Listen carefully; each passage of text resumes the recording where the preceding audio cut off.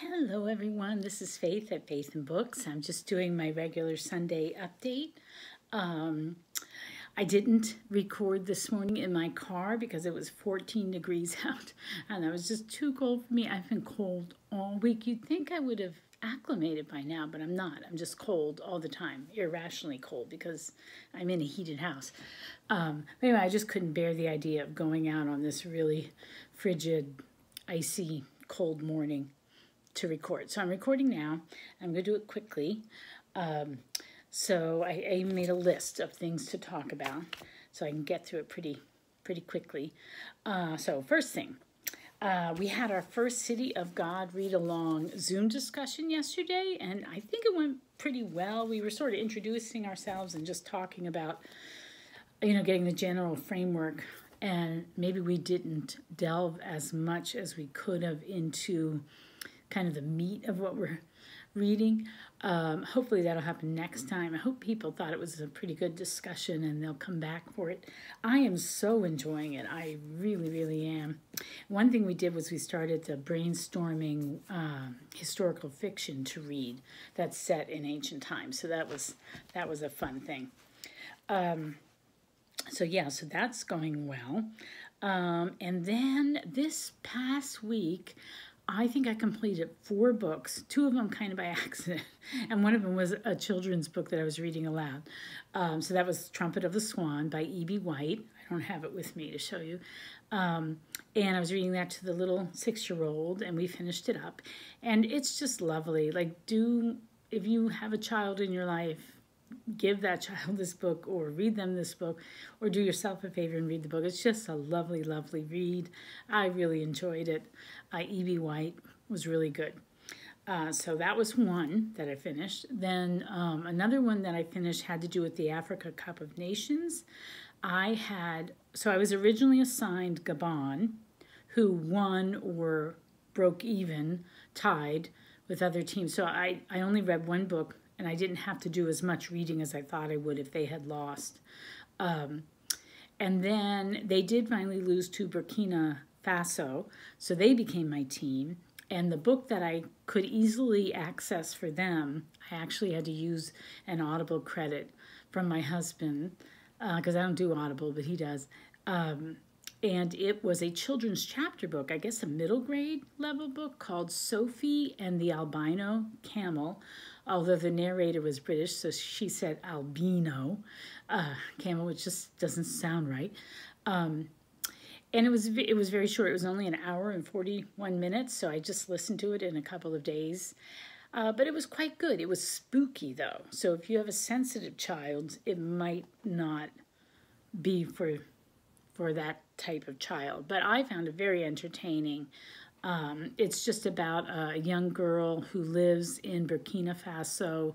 Her father is a scientist who's studying carnivorous plants of the Sahara. And I guess it's a British series because maybe they have more than one, like there's a whole series. But I'm not familiar with it. I had not heard of it. So I don't know if we have it over here. And it might be a UK thing. The author was Stephen Davis. And the narrator had a British accent. And anyway, it's about her adventures. She's kind of lonely. She wants to make friends, and she meets up with this young boy who has this albino camel, and they go on these rather spooky adventures. And it was good. I thought it was really entertaining, and it does give a glimpse into, the lives and the culture and the geography of the area. So yeah, so I would recommend it if your child is okay with kind of scary stuff. So let's see, Trumpet of the Swan, Sophie and the Albino Camel, and then I finished kind of by accident because I didn't know how long it was.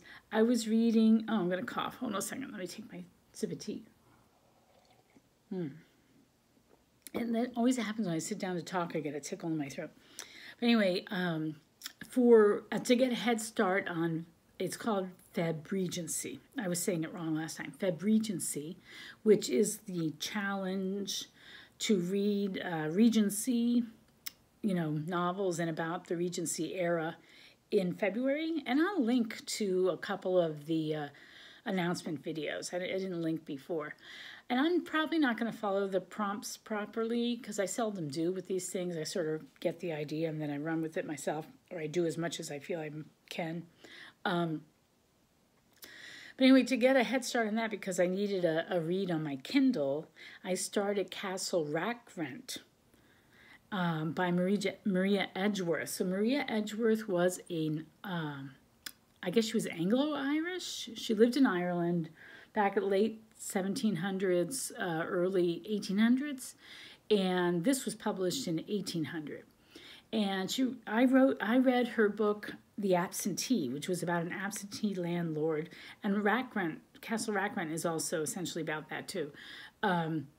This absentee, English landlord who comes to his estate in Ireland and sees how badly it's been taken care of and tries to get control over it. And it was a good novel. I enjoyed it. If you like Jane Austen, it's more humorous and lighter, really.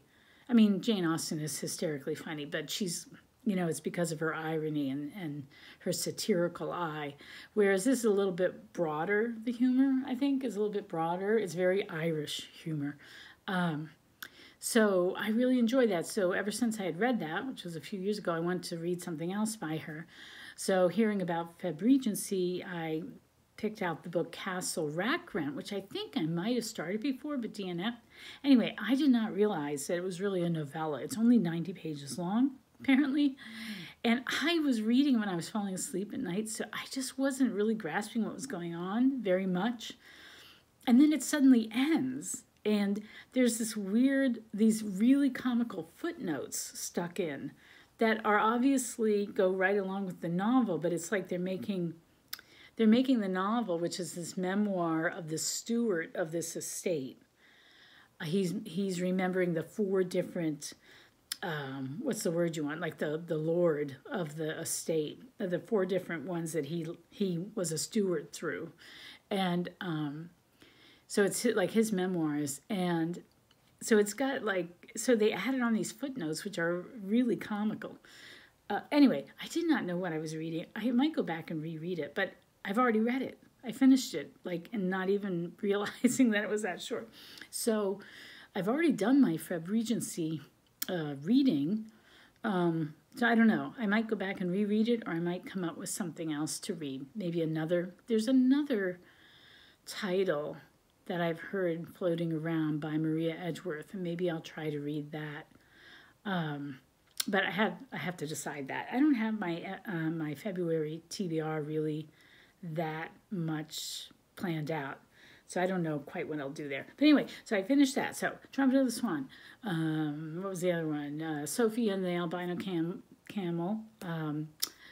Castle Rackrent by Maria Edgeworth.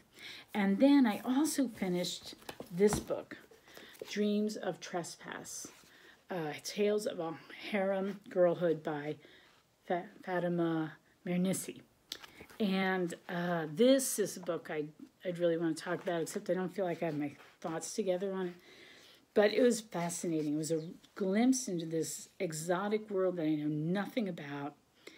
It's very thought-provoking. It's beautifully written, and it made me very sympathetic to the culture, to the plight of women, how complicated it is, the roots of feminism in the Arab world. It's just really, really good read. I'm going to lend it to my friend who said she was interested in it. But I recommend this. If you can get a hold of this, really interesting. Yeah, I highly recommend it.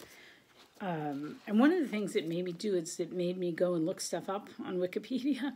And there's this celebrity woman. She says she's Lebanese, but when I looked it up on Wikipedia, they said Syrian. But she was this singer and actress who mysteriously died when she was 34 in a car accident that they never figured out quite what happened. So maybe she was killed. And she was a really outspoken feminist. What was her name? Ashwa. No, I'm not going to. I'll link below. Beautiful singer. I listened to some of her music. It's kind of reminded me of Edith Piaf. but with a Middle Eastern sound to it. Really interesting woman. I never knew anything about her before. The whole thing is really interesting. I didn't know that there were feminist movements going on in the Near East and mostly in the Near East, in Egypt and Syria and Lebanon in the 1800s.